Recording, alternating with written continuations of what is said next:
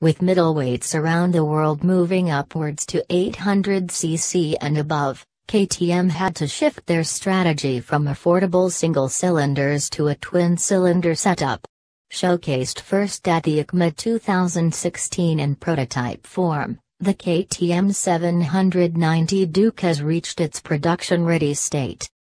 The KTM 790 Duke gets a parallel twin-cylinder mill which is called LCHC, where NC stands for compact.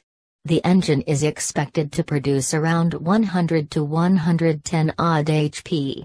Moving away from the 3D printed parts of the concept model, the production-ready bike gets a new exhaust system which looks unlike any KTM Roadster available on sale right now.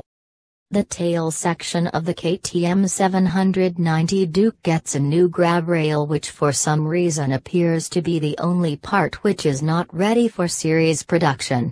The headlamp console traces its origins to the LED unit seen in the new 2017 KTM Duke 390. Instrumentation console can also be shared with the present models.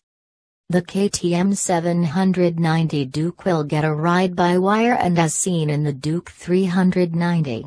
Being a more premium product, the KTM 790 Duke can also be expected to get multiple riding modes.